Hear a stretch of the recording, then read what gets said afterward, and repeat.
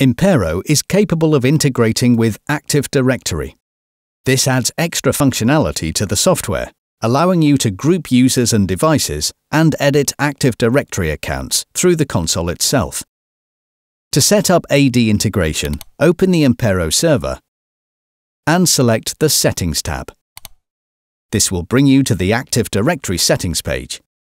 You will have the option to integrate by entering the fully qualified domain name of a directory server, for example, servername.test.local. You will also need to enter the username that you want to log in with, in the format of domain/username.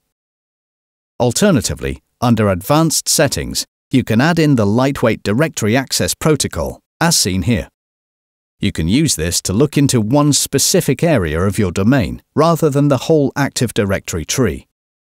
Select Test Directory Settings to make sure integration has been successful.